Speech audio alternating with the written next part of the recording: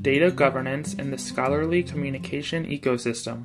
Remarks by Mackenzie Smith, Geneva Henry, Ann Campion-Riley, and Joy Kirchner at the 161st ARL membership meeting, convened by William Walker. Good morning. I'm Bill Walker from the University of Miami. I'm pleased to have this opportunity to reintroduce some of the fellows whom you just met. We had the pleasure of hosting a week-long institute last February in Miami on the politics of technology. Not how we did technology well, but on the politics of technology. And it brought together everyone from our president, provost, new CIO, the chair of the faculty senate, the vice president for human resources, to work with the fellows. The benefits back to the library were enormous because for a week, all administration was thinking about the library, the future of the library, where technology was leading us, our strategic plans, and they were wowed by the talent in the room, the inquisitiveness, the ability of this group of cohorts to grasp challenges that are ahead. So the library came out really quite well after everyone left, and the president spent an enormous amount of time thinking about the issues that had been raised during the week. I'm very pleased that today's two presentations flirt with that topic, the politics of technology. We'll do the presentation on data governance first. We're running a little late, so we'll probably present for 20 minutes or so, and then we'll take questions on that session. And then we'll go on to the second presentation, which is on data mining. In selecting a research topic for the RLLF program, Joy Kirchner from the University of British Columbia, Ann Campion-Riley from the University of Missouri, Columbia, Ann's down there, and Geneva Henry from Rice, we're interested in digging into the challenges of working with digital research data and its governance. While increased attention is being paid to the curation of digital data and licensing using Creative Commons waivers or licenses, users need to be aware that data governance issues impact its sharing, reuse, citation, and publication. While little work's been done in this area, Joy, Ann, and Geneva teamed up with Mackenzie Smith, who at the time was working with Creative Commons and still supporting research at MIT. Mackenzie's been a leader in this area of data governance and agreed to serve as their mentor. What follows now is a summary of their work and a discussion of the thorny issues around data governance. I'm glad Bill cleared up that confusion, but I'm not a fellow. And my role today is a minor supporting role to just try to set up why this topic became an issue that rose to the attention of the fellows and was chosen as a project for them. And so I'm going to keep this very brief. But I think we saw at the Scholarly Communication panel yesterday that data has sort of been elevated to a recognized part of the scholarly communication ecosystem now, a very important part. And it has a lot of similarities to traditional publications, especially as we move towards things like data publishing, but it has some really, really important differences that we're only starting to wrap our heads around, like the fact that it often can't be copyrighted. So I got interested in this problem after starting work at MIT on how to begin to support e-science and e-research and all the data issues. And one of the topics that would come up week after week was around these issues related to what we now call data governance. And these are things like who owns the data, who gets to control the data, what quality concerns do we have about the data, the provenance, whether or not it can be reused, in what contexts, what formats it's in, and many, many, many other issues which you can frame as not really technological challenges, but policy and legal challenges. And, that is not my background or particularly strong interest, but I realize that unless we recognize it as an issue and start to form some research around this, we are all going to get trapped in the same boat that we found ourselves in with journals. And to the point made this morning about MOOCs and course materials, we're going to find ourselves in a situation where we're buying back our own research if we don't get on top of this now, because we're starting to think about it as the library community. The publishers are way ahead of us in many ways, thinking about how to start to commercialize a lot of this research data as well. So it's a pressing issue, and I was really glad when the fellows decided to take this on as a topic. I hosted a workshop on data governance last year and invited these three wonderful fellows to come and participate in that workshop. The results of it are online at the Creative Commons website if you're interested in it.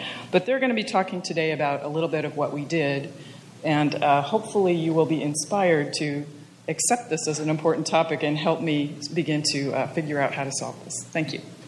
Thank you, Mackenzie. I will keep this short, so you're going to get a whirlwind overview of data governance, just to sort of introduce you to the topic.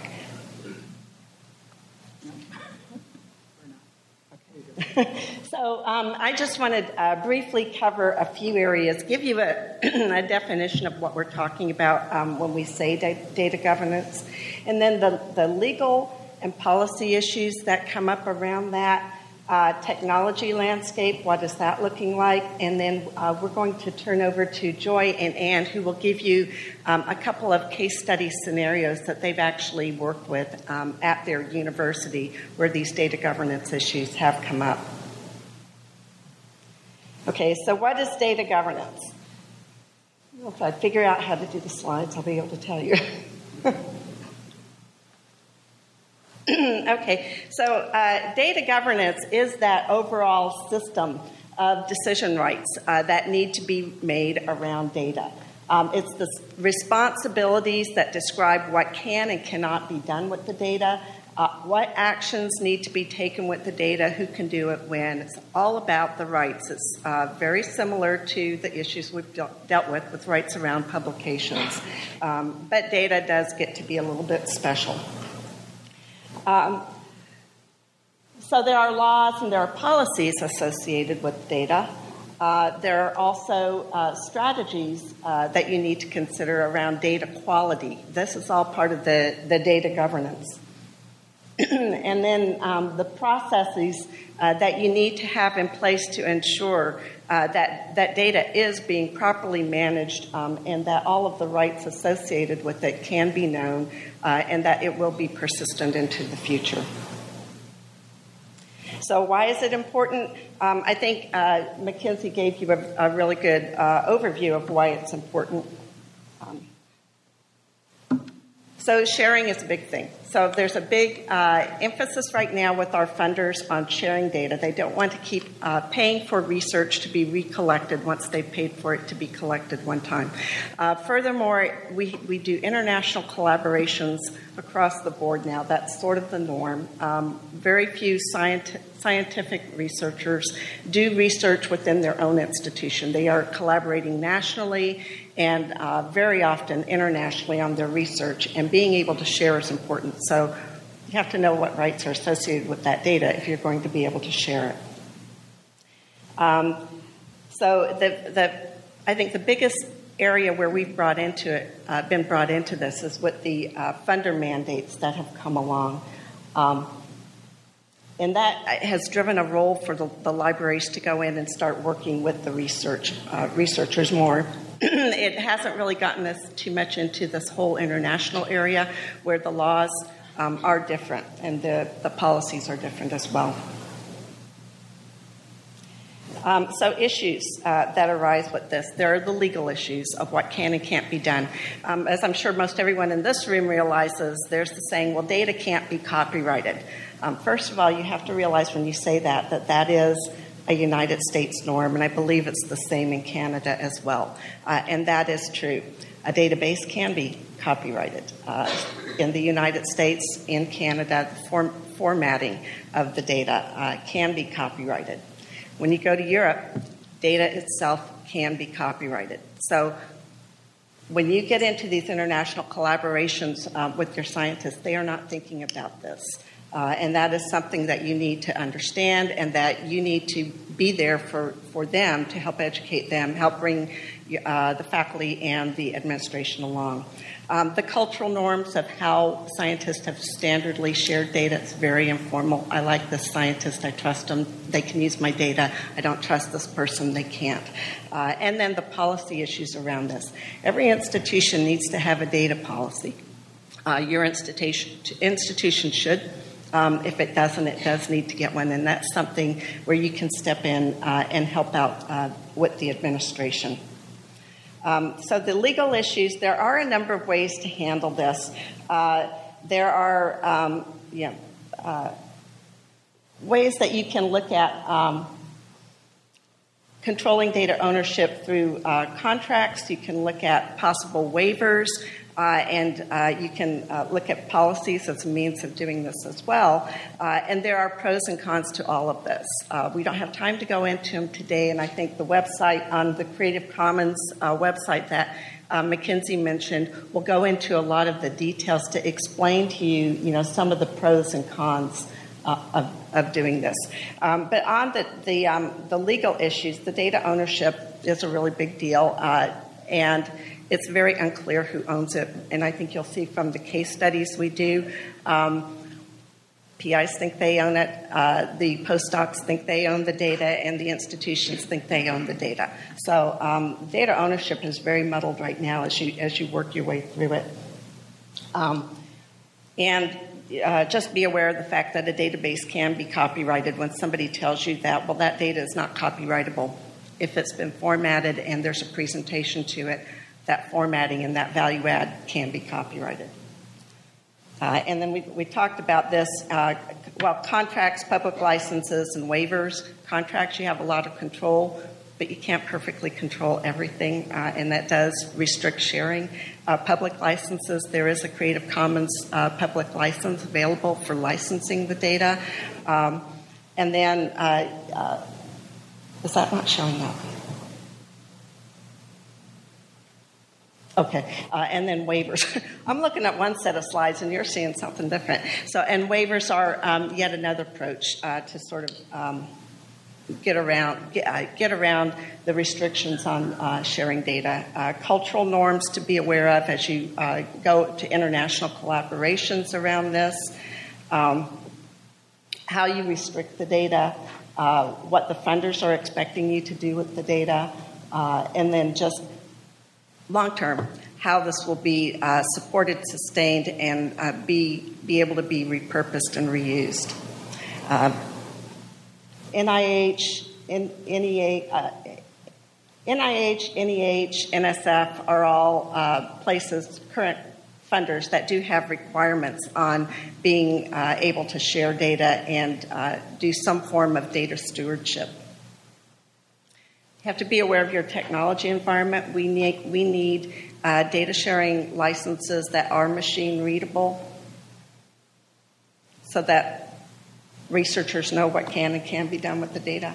And then I will end it at that and go into the case studies, which will bring up these issues in a much more relevant context. So we wanted to share a few real-life scenarios that we've encountered dealing with data governance, and I think I'm going to go first.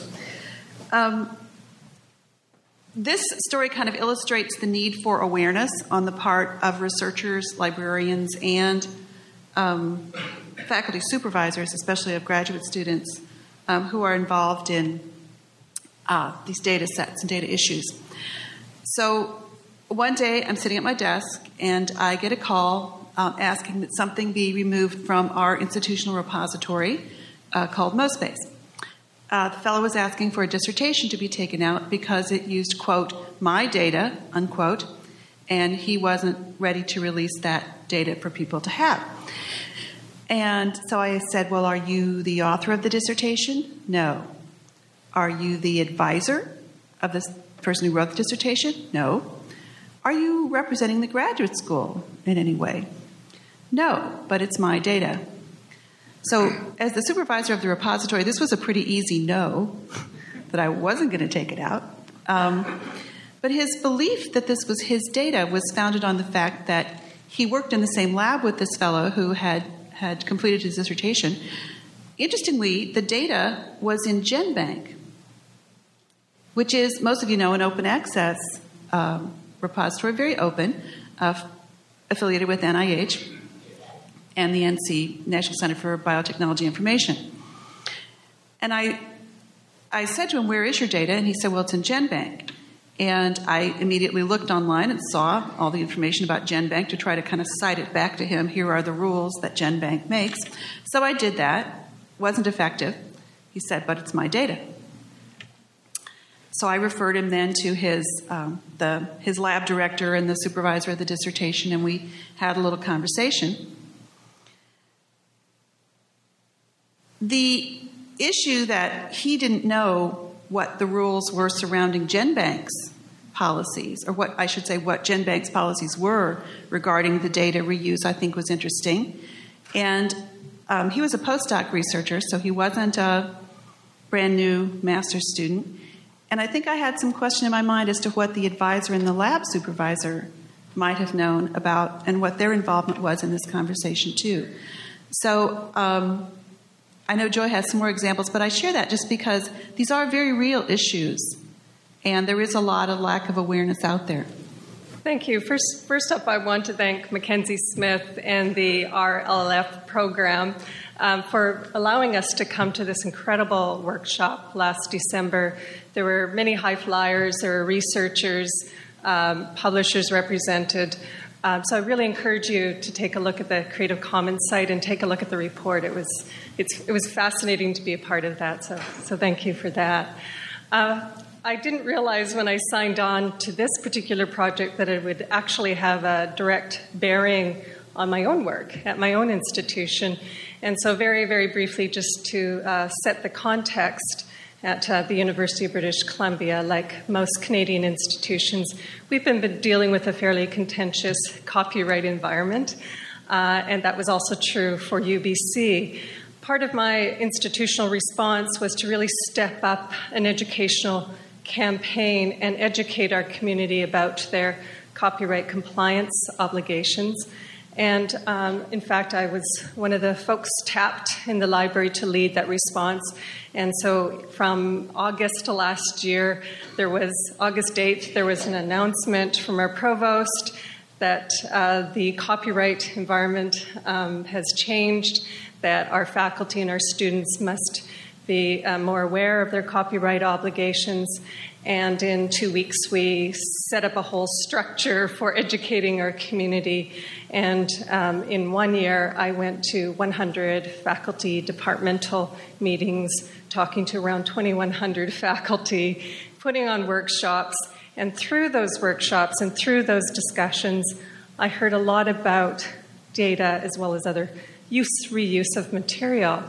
The kinds of questions I've been hearing about from our faculty was great confusion about what it means around ownership of data, whether there was a policy on campus that governed ownership of data, whether their grant funding agencies, there was an obligation through grant funding agencies, whether there was open data obligations, etc. But what I want to illustrate, because I think this is a very interesting scenario that came to me recently, was working with our graduate students. So we've pushed our campaign now to reach our PhD and graduate students at my campus, and they are truly, truly confused about what it means to reuse data, how they even credit it, how you deconstruct what is copyrightable and what isn't, and what is factual and what they can reuse, and so on. So a lot of discussion with them around this issue. The scenario I want to talk about was one that came to me last week that I'm still sorting through. It was a graduate student who was a new graduate student working in a biology lab.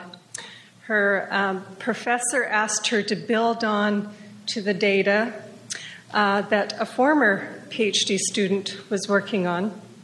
That former PhD student left the institution and never completed their degree. And the student then was required to contact the former student about building upon that data and reusing it. The former student felt she owned the data and wasn't really willing to release it. The faculty member felt he owned the data because, after all, it was his grant funding dollars that supported the lab and the research.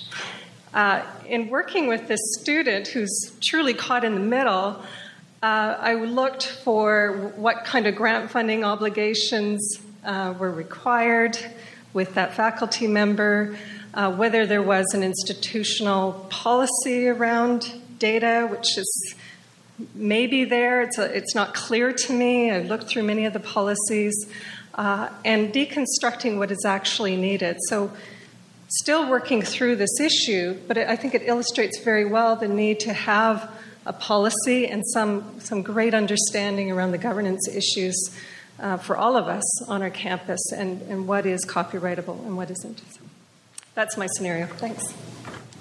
Questions, comments, advice?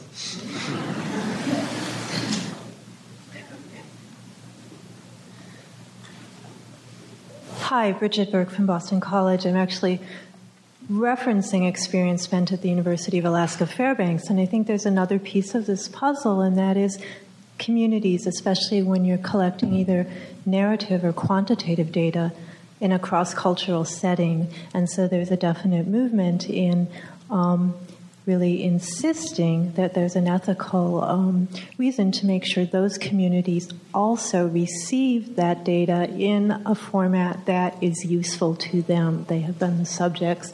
They deserve to get it back. So it is a sort of policy issue. It's also an ethical issue. And I wonder if anyone's had experience with that. Thank you.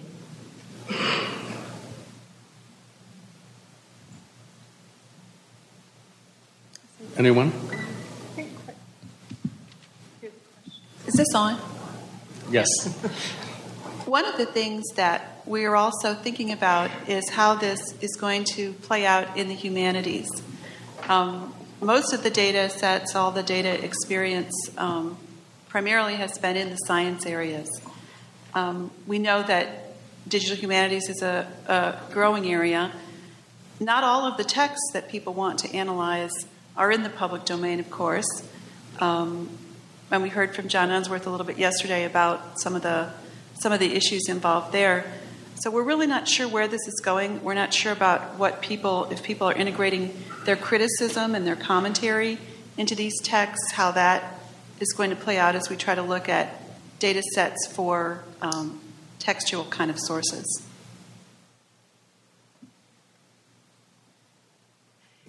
In sharing with the different cultures, I think that's a really good example of how things start to get really complex, because that gets into some of the cultural norms, not only about how scientists share information with each other, but what is expected in those cultural communities. If we do not, as libraries, sort of take the forefront on how this gets managed and help guide how those policies are set up, and identify the types of licensing or waivers that need to be put in place immediately, it is likely that those cultures will not have a voice in this at all. So it's very important. We're about the only place that is going to care about that kind of information, and it can be handled if the data is properly licensed and if the policies are set forward at the start of the research project and collecting the data. That's a very good point. Other comments? Yes. Hi, Lane Westbrook, University of Michigan. Did you look at sensitive data at all in your case studies or research?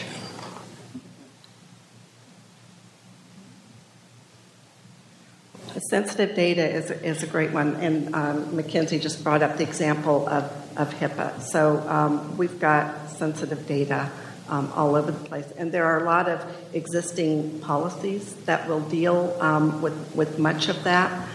So that area actually is probably better covered, I would think, than many of the other types of data. They try to make... Mackenzie was Oh, I agree. Okay. So they make it really clear what you can and cannot do, and they have really honed those policies quite well. It's everything else that people haven't paid attention to. One last comment from the audience. Yes, Mackenzie. I think I should make one more remark that might make this a little more relevant to many of you, which is the conversations on campus with your Vice Chancellor for Research or equivalent, and that is that a lot of universities are desperately trying to commercialize their own research, and that comes into direct conflict with both federal agency funding policies and, the best interests in a lot of cases of scientific progress. So we are the opposite side of that debate, and if we're not there, then, the vice chancellors of research will have their way. So I think it is really important to engage in this topic as data becomes more and more of a resource, an asset of the university and the researchers that we're supporting. So leave you with that. Jim? Jim Neal, Columbia. I think this is really important in the institutional context as we've discussed it. We are in the process of setting up a working group within the Digital Preservation Network, DPN, to take a look at this suite of issues from the collective perspective, so that when we start to gather lots of data input from a variety of sources, how do these data governance issues translate into that collective environment? So this was really great. Thank you. Thank you, Jim. Thank you for listening. Music was provided by Josh Woodward. For more talks from this meeting, please visit www.arl.org.